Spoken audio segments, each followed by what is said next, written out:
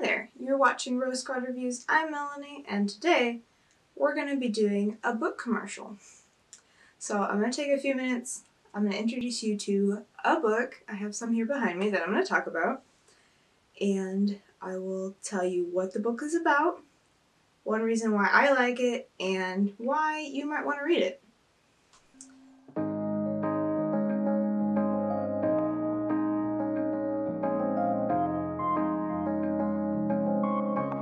The book we're going to talk about today is The Princess Academy, or just Princess Academy, by Shannon Hale. First of all, I cannot sing Shannon Hale's praises enough. She is such a good author.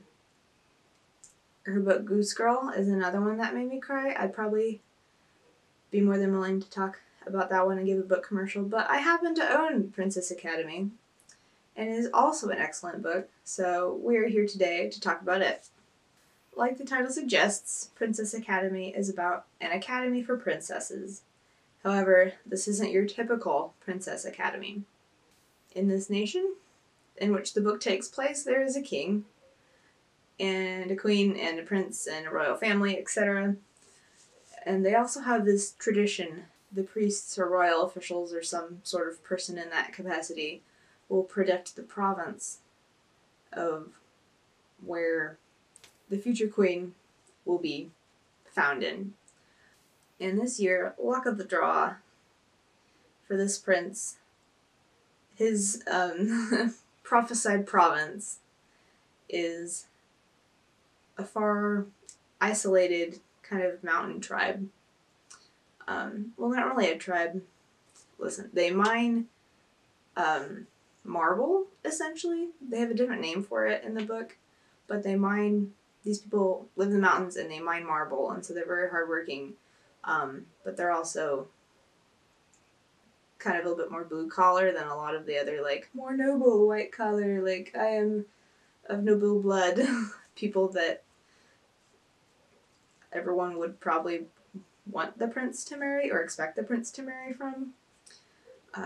So this Princess Academy is instated for the girls on this mountain to be able to attend, so that way when the prince comes to meet them, they won't be totally lacking in social graces, and they'll kind of have a head start on learning how to be a princess.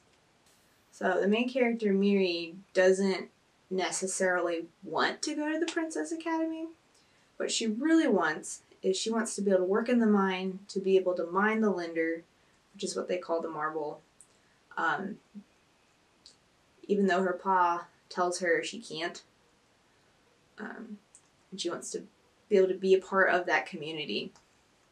Something I enjoyed about this book is just the world is very fleshed out, especially the culture of the people on Mount Eskil.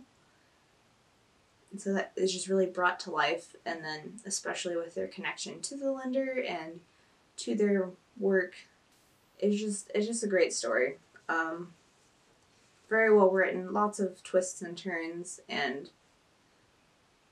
just really well done. I applaud. So you should read this book if you appreciate stories about unlikely princesses. And really, there's not really specific reasons that I can give, but you should just read this book. I hope you enjoyed this quick book commercial and that it gave you an idea of something that you might want to read. If you enjoyed this video and want to see more content like it, I would encourage you to subscribe. Click the like button down below. I appreciate it. Also, leave me a comment of a book that you think I should read. Thanks for watching, and I'll see you next time.